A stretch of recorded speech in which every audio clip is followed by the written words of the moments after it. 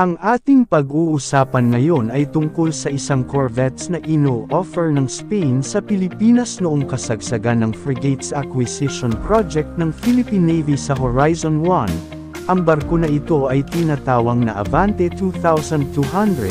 Alamin natin gaano ito kalakas.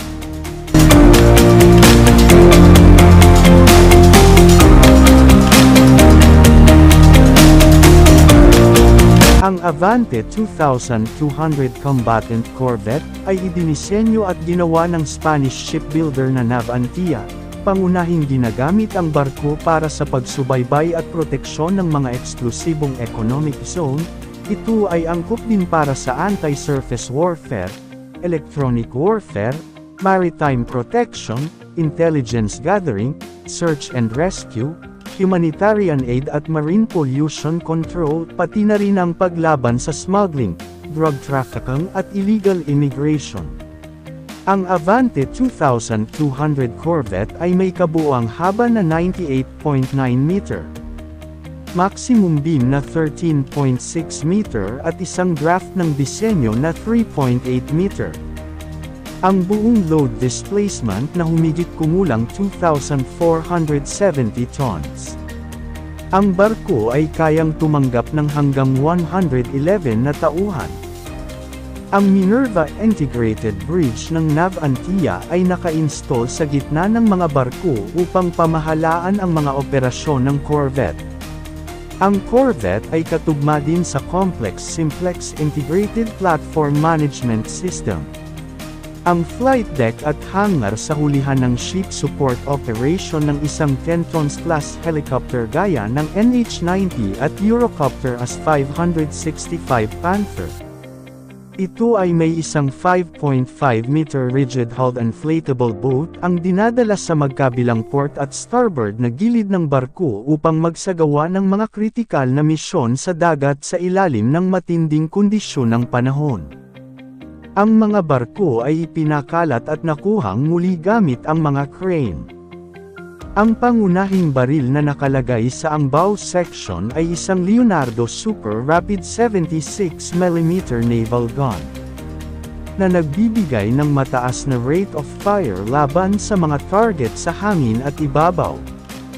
Ang Avante 2200 ay may 8-cell vertical launch system at may naka-install sa tabi ng 76mm cannon para sa paglulunsad surface-to-air missiles. Kasama rin sa armament ang isang 30mm machine gun, surface-to-air missile system, surface-to-surface missile system, decoy launcher, at torpedo. Ang Corvette ay tugma din sa Rheinmetall Oerlikon Millennium 35mm weapon system na idinisenyo ng Rheinmetall Air Defense.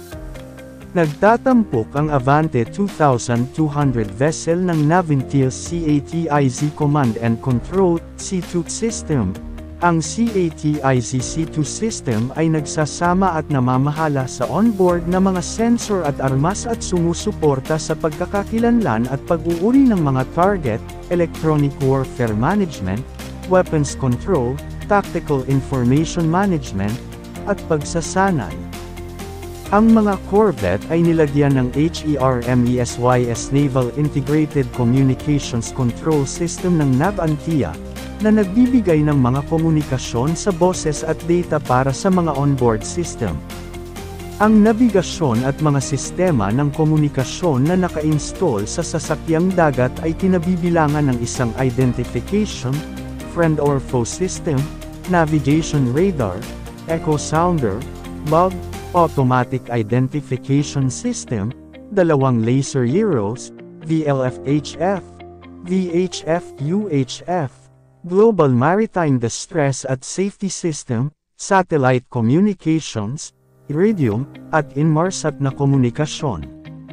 Kasama sa iba pang mga sensor sa barko ang Variable Depth Sonar, Navigation Radar, Air Surveillance 3D Radar, at Electronic Support Measures.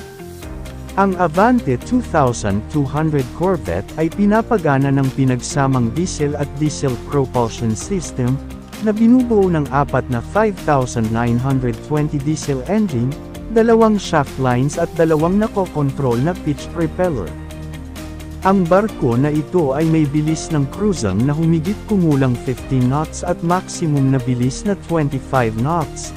Ang saklaw ng barko sa bilis na cruising speed na aabot sa 5,000 nautical miles, at kayang magliyag ito sa dagat na aabot sa 21 araw.